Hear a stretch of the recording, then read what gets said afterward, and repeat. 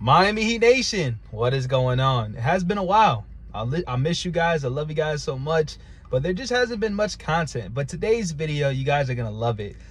We got an article pretty much coming out talking about Damian LILLARD possibly coming to the Miami Heat once again. Yes, you heard it. Damian LILLARD rumors back to the Miami Heat.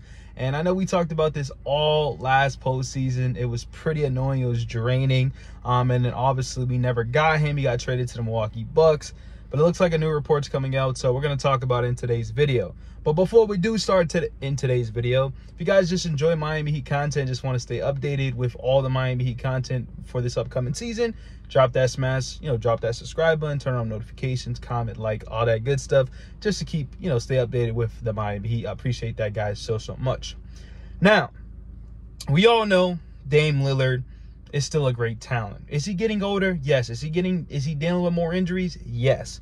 But at the end of the day, the dude's still averaging about 24 points a game, averaging 7 assists, and still played 73 games played out of 82. That's more than Jimmy Butler, and at least he's out there trying, even with all the stuff that he got going on for family. I believe he was going through a divorce and a bunch of other stuff. So he was still going out there, and also he had like a kind of disagreement with his head coach and Doc Rivers at the time. So there was a lot of stuff that was happening to Dame LILLARD, but he stayed professional and still went out there and tried to do his best. And that's one thing I can respect about Dame LILLARD, because it doesn't matter what's got going on. He knows this is his job. He knows they traded for him to win a championship. Now, the reason why this article is getting brought back up again is because if you look at it, the Miami Heat and the Milwaukee Bucks are kind of similar. Like, they both deal with injuries.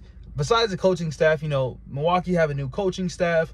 Not only that, some of their players are getting lost, and, we could say that too. They also made a big move for Dame. We made a big move for Terry Rozier. So it's like we kind of got some similarities. So the reason why it's saying is, like, if the Bucks struggle, the Miami Heat may look back at it. But to be honest with you guys, I don't think it's smart, because why would we want Dame LILLARD if we traded for Terry Rozier? Is Terry Rozier going to be part of the trade heading to Milwaukee? Then that makes sense, right? Because then we don't have to have both of those players on the same team. Now, say if they're not, just a thought that just came to my mind was, okay, then maybe we have Dame LILLARD and Terry Rozier. Would that work out?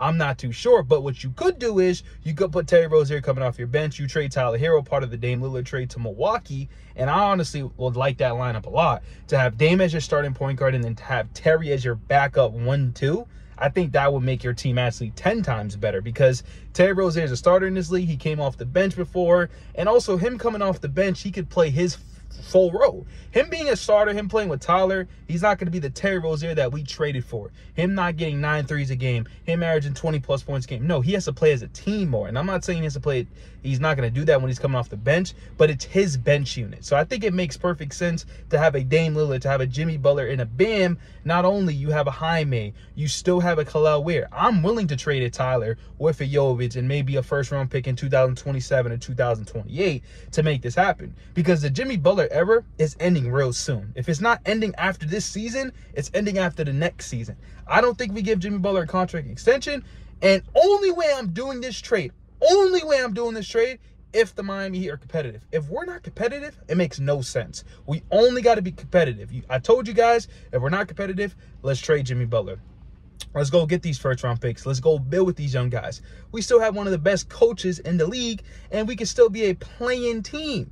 And I still think we'll give a lot of team competition, because these guys are going to develop. They're going to grow because they're on the court consistently. You get what I'm trying to say? So there's two different sides of it. We got to see if the Bucks struggle, and if the Bucks struggle, are the Bucks willing to trade Dame LILLARD, because, he's on a big contract, making $50 million per year. So we got to see with that. I highly doubt the Bucks want to trade Dame. You don't just trade for a superstar player and give up in a couple of years.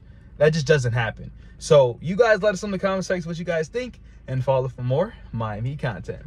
Peace.